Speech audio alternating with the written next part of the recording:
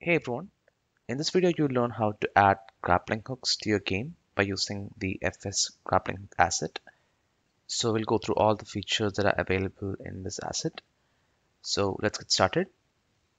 So here I have a project in which I've installed the grappling hook asset, and I have a sample scene here to demonstrate the use of the grappling hook asset. So in this scene there are a few objects onto which the player can hook onto. So the player should be able to traverse between these objects using the grappling hook. Right. So let's create a player that can do that.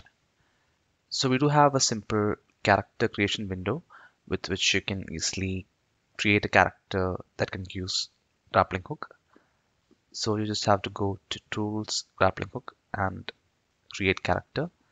And this will open up the character creation window. Okay. So to this you just have to drag and drop an FBX model. So let me just use the character model that comes with Unity by default.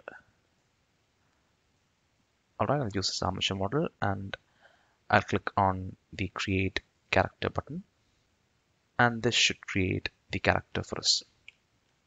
Alright, so this character should be able to use the grappling hook. So let me just try testing it. So if I look at this object, you can see that it shows an icon that indicates that the player can hook onto this object. Alright, and if I press the F key on the keyboard, the player should use the grappling hook to hook and move to that object. Alright, so from here I can hook to any object I want. I just have to aim at that object and this icon will show me to which object I can hook. So one thing I want to show you is if I try to hook onto an object that's at the same height at which I'm standing, then we'll use a different swing action like this. And if the height is different, then we'll use a hook action like this. Alright. So this makes it a bit more realistic. And by the way, you can control all this from the inspector. So if I just select the player and go to the grappling hook controller, here we have a property called mode. And from here we can determine if the player should swing or use the grappling hook or use both of them. Alright, and this determines the angle below which the player should swing. Okay, so if you don't want the swing action, you can just make it a grappling hook only. And then even if the object is at the same height, the player will perform this action. Okay, and similarly if it's swing only, the player will always swing. Alright, so setting it to both should be the best option for most cases.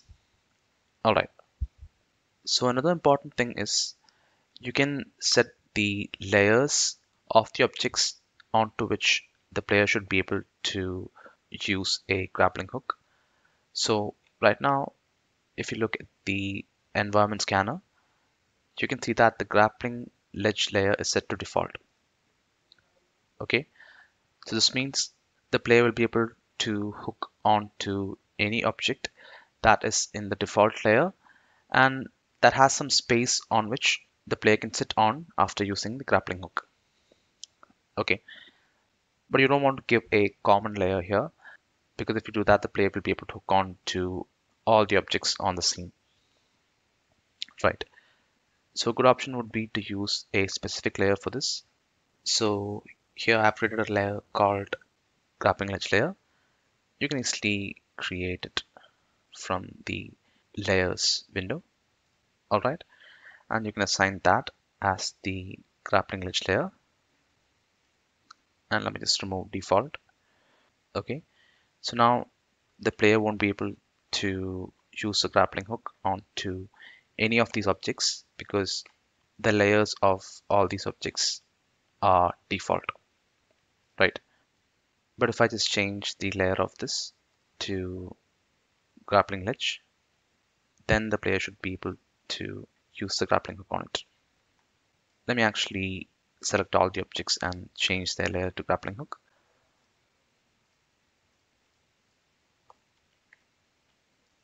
All right, and now the player should be able to use the grappling hook on it like before. But we have a problem here, so that's because the grappling hook layer is not considered as a ground. So if you select the player, in the locomotion controller, we have the ground layer. So in here, we can also select the grappling ledge, and the player should be able to stand on it. All right, so just remember that if you use a different layer for grappling ledges, then you also have to add that layer to the ground layer. Only then the player will be able to stand on it.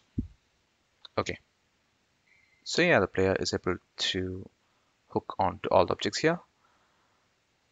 So the next thing that you might want is you might want to add a grappling gun to the player's hand.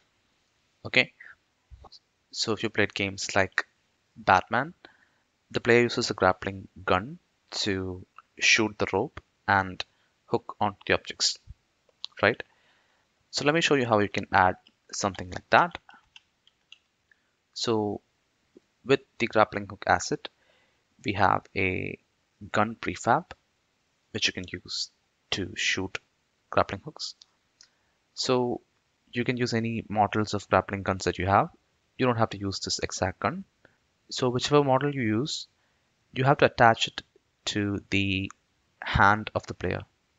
Okay, so I'll expand the player's bones and I'll find the right hand of the player.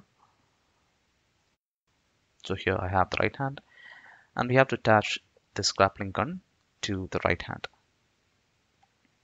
Okay, so you might have to adjust the position of the grappling gun so that it fits correctly on the player's hand. But for this player, this position works perfectly. You'll have to play around with these values and find the position that fits for your player. All right. So if you look at this gun, it has three parts: a body, a hook object, and a shoot point. All right.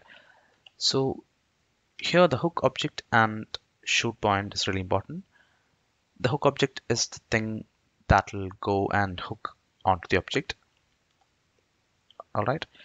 So this will hook onto the object, and the shoot point is the point from which the rope will be shot. Okay, so that will be like the start point of the rope. So once you add this gun onto the player's hand, you have to assign them to the grappling hook controller. So here, go to the rope settings, and in here you have to assign the hook object and the rope start point. Okay, so I'll assign the hook object here and the shoot point to the rope start point. Okay, so now you should be able to use the gun to shoot the grappling hooks. So yeah, you can see that I am shooting the grappling hook from the gun, and the hook object will go and hook onto the ledge. Okay, it might be hard to see, but the hook object is actually getting shot onto the object and it'll hook onto it. Okay, so next let's look at some other settings that you can customize for the grappling hook. So all the settings are inside the grappling hook controller. So from here you can set the input key, and you can also add a button from the input manager and assign it here if you want to use joystick input with the old input system. And by the way, you can also use the new input system by going to the welcome window, enabling the new input system module, and once you do that, you'll be able to define the input from this input action. Okay, so that's how we set the input. And next we have a property called swing only if hook point exists. So what this will do is, right now when you're swinging, it'll look for an object to which the grappling hook can be hooked to. right? Only then the player should be able to swing. But in case if you want the player to swing, even if there is no object at the top, then you could turn this on. Okay, so if this is turned on, the player will swing even if there is no object at the top to which it can hook to. So next, if you want to customize the throwing animation, you can directly assign a new animation to this field. And then we have properties like max distance and max swing distance. So this determines the distance to which the player should be able to hook onto, and this is the distance for swinging. Okay, and then you can also change the speed of the grappling hook move and the swing move by using these properties. All right, so next let's look at the rope settings that we have. So from here we can change things like the radius of the rope, its material, its throw speed, and all that. By the way, you can't change this when you're playing the game. So if I just change the rope throw speed to something like 1, and if I try hooking, you can see that it doesn't change, right? So this cannot be changed once you run the game. You'll have to change it before that. So now if I change this to 1 and try testing, you can see that the rope is being thrown at a much slower speed. Okay, so these things has to be changed before you run the game. All right, let me set it back to 4. So next we have other properties to control the spiral of the rope. So we should play with this if you want to change the spiral. And we already looked at the rope start point and the hook object. This is used to add guns or other kinds of weapons using which you can shoot the grappling hook. All right. So up next we have camera settings. We just have two simple properties here to determine how much the camera should shake. If you want to customize the crosshair, then you can do it from here. You just have to assign a different sprite in here. All right. Up next, we have some events which you can use to expand the system. So if you want to play some sound while the rope is being released or hooked or something like that, you can easily do it by using these events. All right. So these are the main settings that you have in the grappling hook asset. So yeah, try to play with these and find the settings that work for your game. So thanks a lot for watching this tutorial. I hope you find this asset helpful.